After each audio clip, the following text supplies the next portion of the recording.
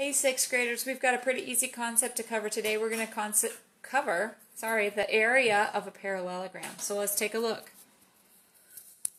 Okay, so area of a parallelogram is base times height. Okay, so what is a parallelogram? Let's remind ourselves. A parallelogram has two sets of parallel sides. Okay, so it's this slanty rectangle or slanty square. Okay, and we can see that this is parallel to this. They will keep going on and never touch. And these two sides are parallel as well because they will go and go and go and never touch. Okay, and they will stay the same distance apart. Okay, so base times height, that sure sounds a lot like finding the area of a rectangle or a square.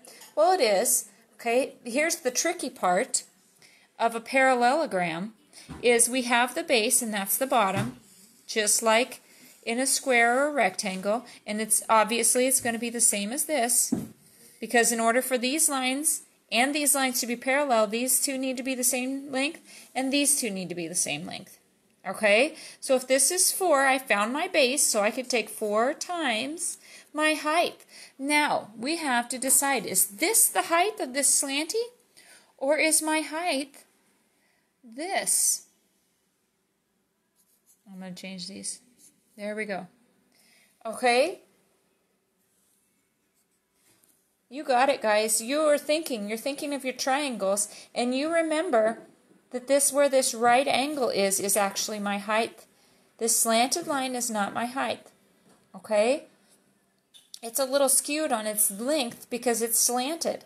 Slanted is going to be a little longer than straight up and down, the most direct path. Okay, so I would take 4 times 2 to get my area of 8. Okay, so let's try a couple problems here. I've got 6, 3, and 4. Which two numbers are my base and my height? Well, you got it. You know the base because these two are the same, right? So we know it's 6 times my height. Which one is my height? Good, I'm glad you remember. That right angle tells us that's the direct path. That is the height, 3. So if I multiply, I get my area of this parallelogram is 18, don't forget a label, inches squared. Or another way would be 18 square inches. Either way is okay. Okay, let's look at this one. I've got a base of, yes, you're right, these two are the same, so my base is 10. What is my height, guys? There it is. It's not in there, but we know it's this straight up and down. It's this 6. 10 times 6, well, this is an easy one. You're right. We put the 0. We take 6 times 1, 6. Ooh, we need a label.